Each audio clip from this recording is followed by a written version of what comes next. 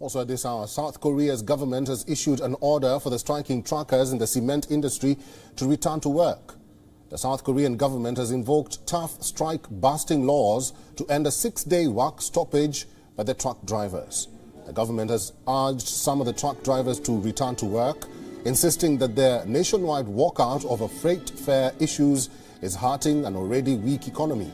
South Korean President Yoon Suk-yeol presided over a cabinet meeting earlier today to discuss issuing a start work order after the government failed to reach a deal with the unions on Monday.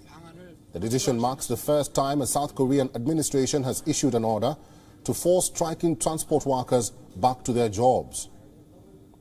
The latest order further outlines that a failure to comply can lead to punishments such as cancellation of licenses and 3 years in jail or a fine of up to $22,000. The strike is the second in less than 6 months and has disrupted the industrial activity at a time when Asia's fourth largest economy is expected to slow to a 1.7% growth next year, which is down from previous forecasts of 2.1%.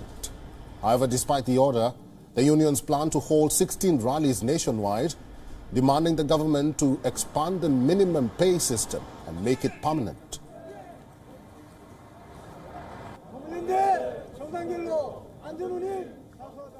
WION is now available in your country. Download the app now and get all the news on the move.